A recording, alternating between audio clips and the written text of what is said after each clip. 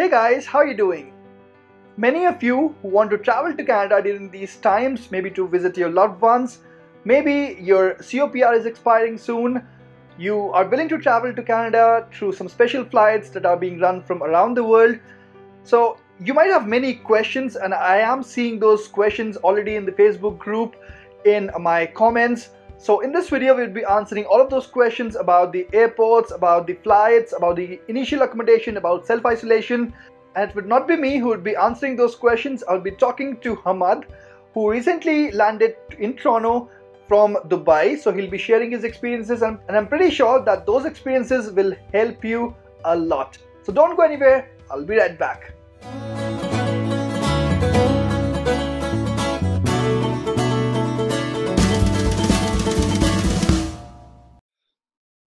Right, so thank you so much, Hamad, for joining us today and agreeing to do this.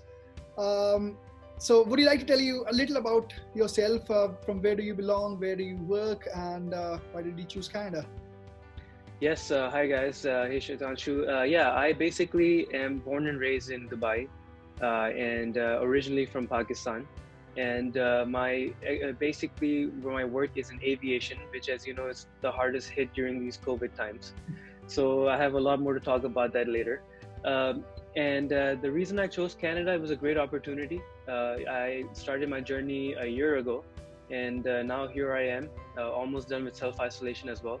So looking forward to getting out there as well. Right, and as you told me that you belong from aviation industry, which is probably the worst hit, and you know that it would be very tough for you here this time in Canada, maybe finding a job, maybe settling over.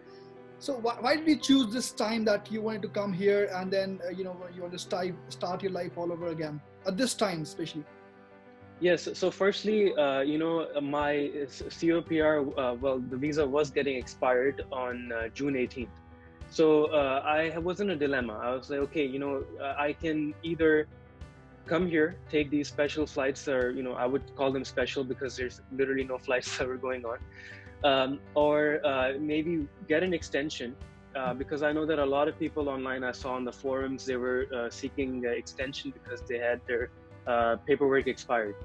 But making this decision to come during a pandemic was obviously a very big decision that I made. I decided to do this because I felt like I can really, get it out of the way, all this anxiety, all these questions that people had. Oh my gosh, are people doing it? Are they scared of the virus? Is it safe to travel? But thankfully, my experience was very good. I had a lot of support from the family, friends, and even people like you giving out the videos and the advices of what's going on. That's why I was very grateful to be here to share my experience as well to everybody else. Yes, so thank you so much for that. And how was your experience? So when you came over from Dubai, was it locked down there? Was it a kind of a curfew situation there? And then you must have, if that's the case, then you must have faced some troubles in getting the cab, or maybe just reaching the airport might be a struggle. And after that, maybe the airport, what problems did you face, and how easy or difficult was it for you? Yes, so it was such a fluid situation, ever-changing situation with new rules coming in every day for every country actually. In Dubai, it was similar. The numbers were going up. The recovery rate was going up as well, thankfully. But there were certain days they were doing the lockdown, the curfew. It was certain timings. So the timings was 8 p.m. to 6 a.m. For me, the flight, how it went was, it was recommended you come 4 hours prior to the flight. The departure time was 9 a.m.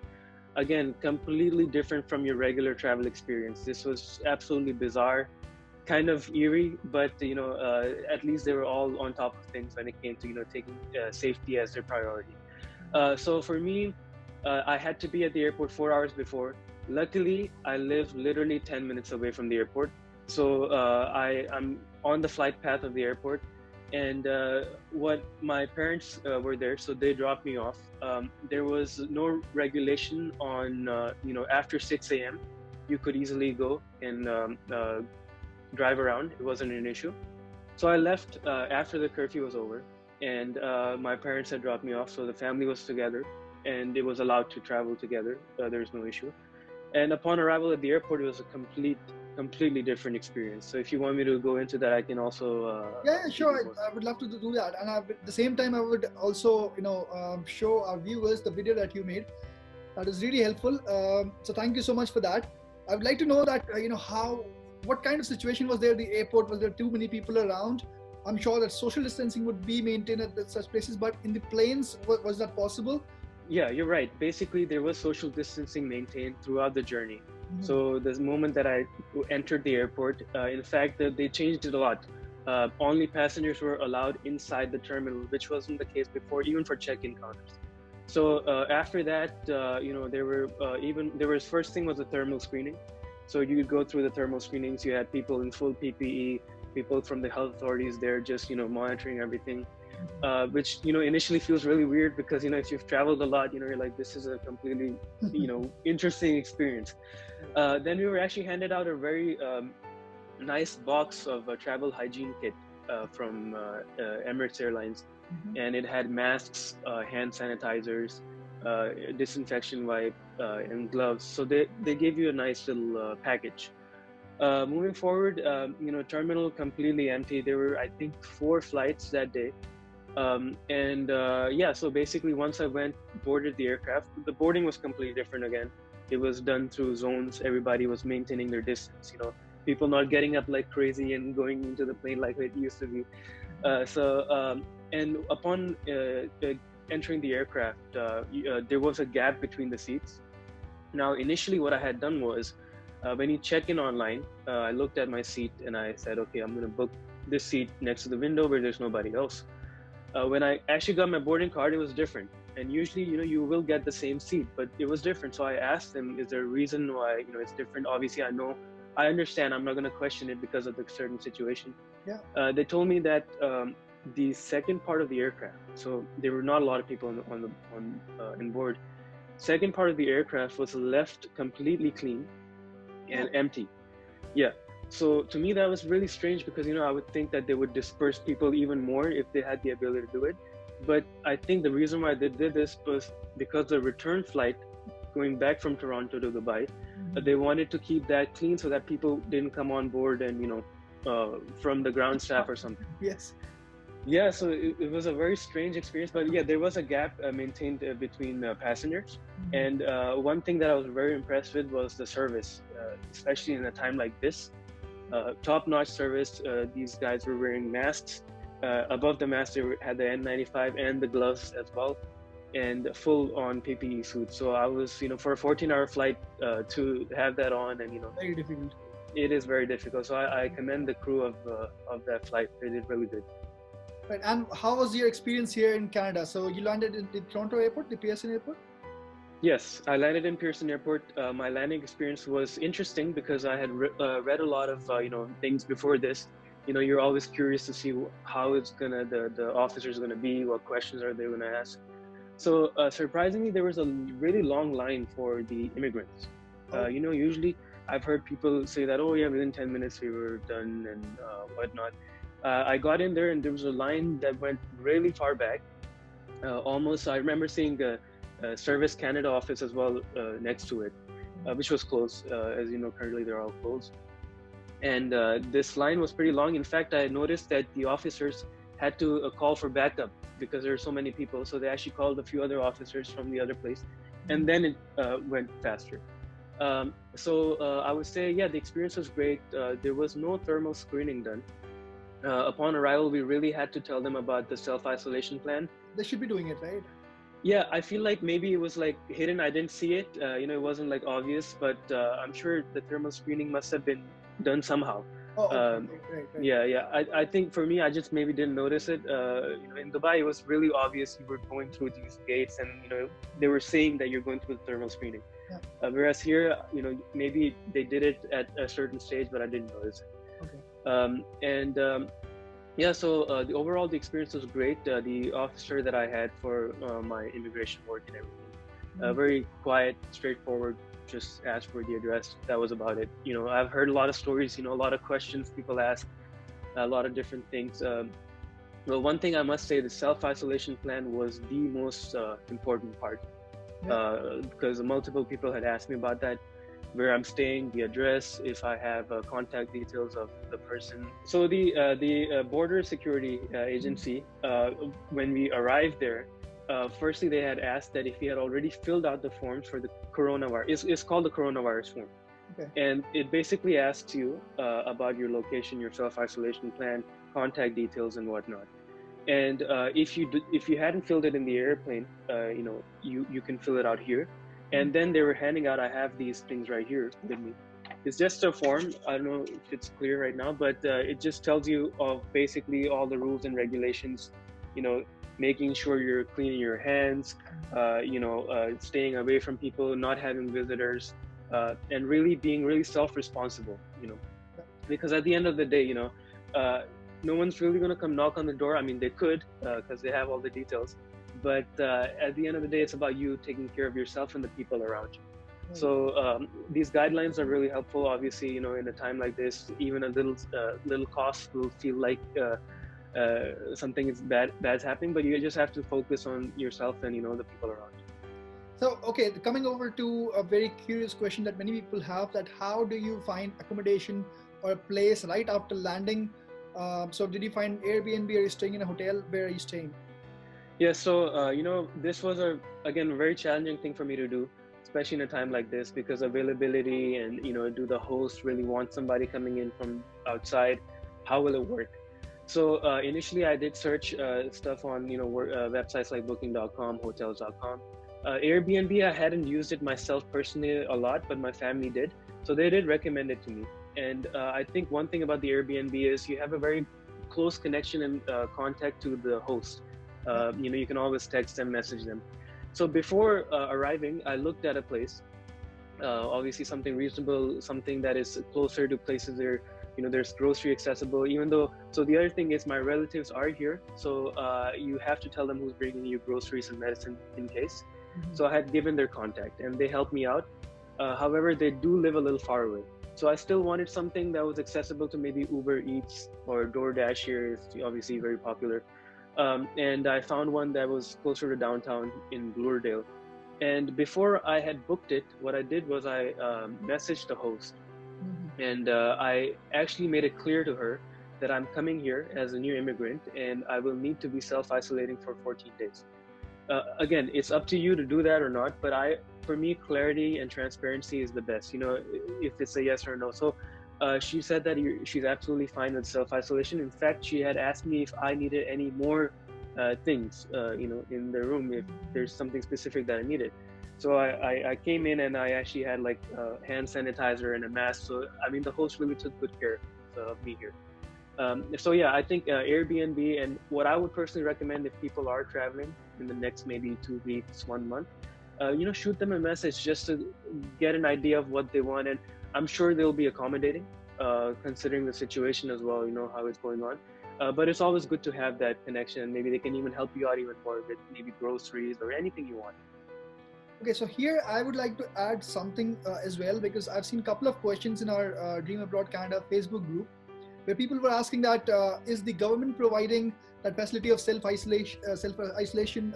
Maybe when you arrive at the airport, if you don't have any concrete plans, then what happens? Do they actually send you to the to any quarantine place, or maybe like who's to bear those expenses if such thing happens? So I have never heard of anything like that, basically, that a government is actually providing you of like any quarantine or maybe any shelter place. Because I've talked to a couple of people, including you, and people have been managing their own accommodation. So this is something that we need to make sure before landing in Canada, that we do have a concrete plan, we do have a concrete address that we can give to them, and confirm that we would be living over there, we would be self-isolating. So it won't be the government's responsibility, it is your own responsibility if you're landing, that you have to take care of your self-isolation period of 14 days, right? Yes, that's correct. 14 days. In fact, one more thing I want to add is basically a lot of people have also asked me a few questions about self-isolation. And, can they do it if they have someone here, like friends or family who are here, who live here, who have a place here? Now, from what I know, the answer to that is as long as you are isolated. A lot of people get, they think, oh, we do have family here. That's right, it's okay. But I've noticed a trend here in Canada. There's a lot of these basement kind of apartments that people have changed into their base. See, that's absolutely fine as long as you have a separate entrance, separate bathroom, separate whatever to just isolate. So just to bring it back, I've had a few people ask me this as well, but the whole point is to isolate from even family. Yeah. Even family, like nobody's immune if you have that virus in you. You might affect even your family members, so it's better to self-isolate yourself, just to yourself, not to the family. Okay, so moving over to two last questions. So how did you manage getting maybe a SIM card, getting the SIM number, and have you opened the bank account yet? Have you got the health card? Like what's happening? So thankfully, as I mentioned, I do have relatives here. So they did help me with the groceries and everything, including the SIM card. They managed to get me a number temporarily. And now, in order of the other documentation that needs to be done for me, as you said, the health card and the SIN number as well. Now, again, I was in a dilemma because for the SIN, I believe that the rule is that you can mail your documentation right now, as the offices are currently closed, Service Canada. Yes. So for that, it takes, I think 15-20 days, depending on... It doesn't. So that's a good news for you. Okay. Basically what happens is that there's an online portal. It's a very short form that you need to fill, and you just need to provide a couple of documents over there. I think your passport and your PR stamp, something like that. After that, you just need to when you submit it, there's no fees obviously. After that, you would get it like in just 1 week time, and I'm telling this from my own experience because I submitted that for my wife last week, and we got it just like yesterday. So it's just 1 week time you'll get it. And that's an estimated time. Obviously, it can be plus minus 2 days. So that is something good, that because Service Canada is slow, so you can get the SIN number from there. So that is one point. Apart from that, you can also apply for your health card. I think that rule is still open. That they have waived off that 3-month period of of the health card, so you don't have to get your own health insurance when you're landing here.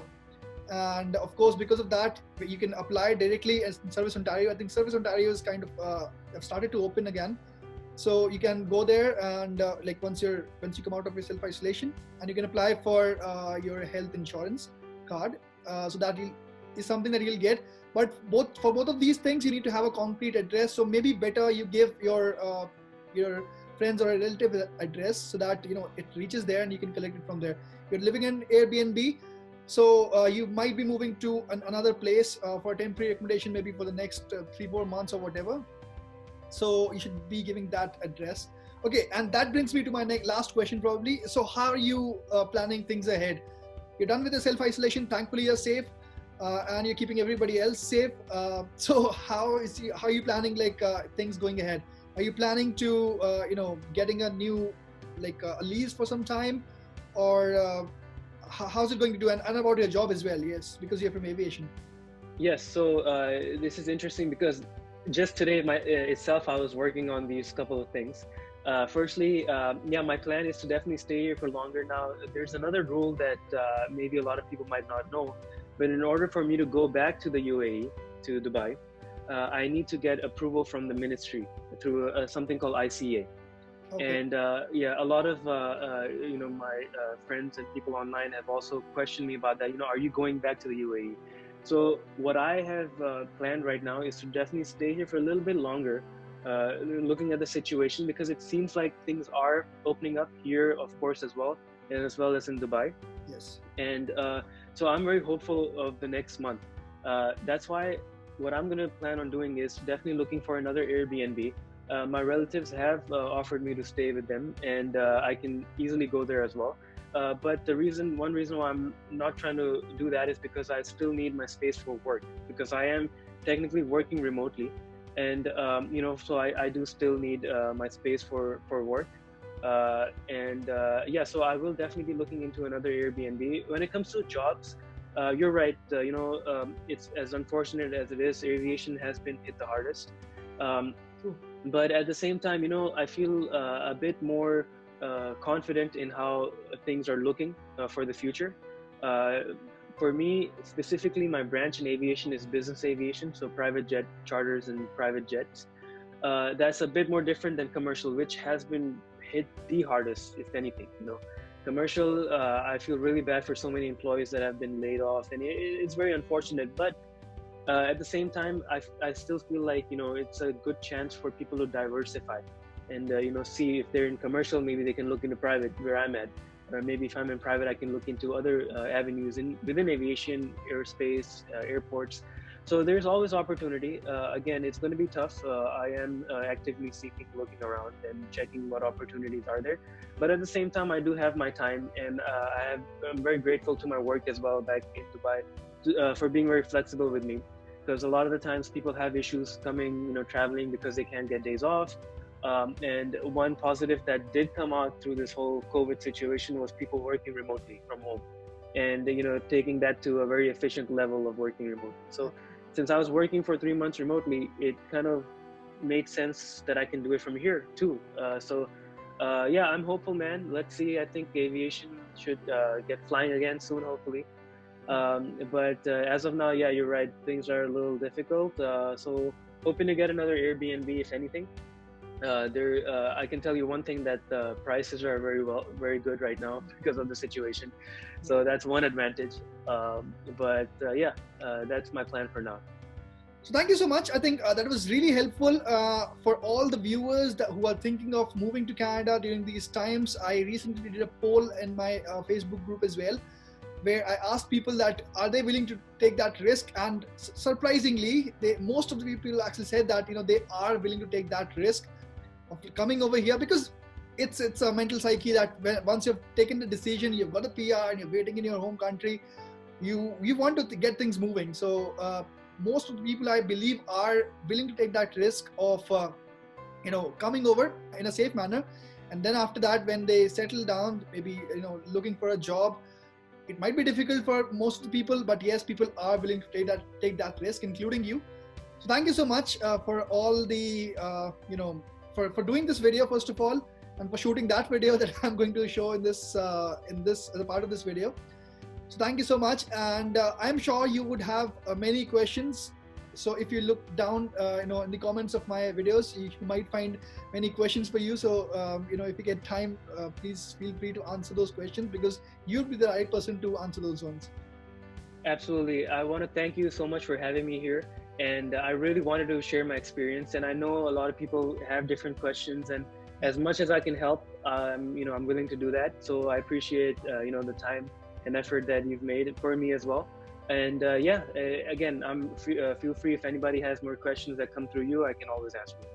Sure. Thank you so much. It was lovely talking to you. Take care. Likewise. Take care.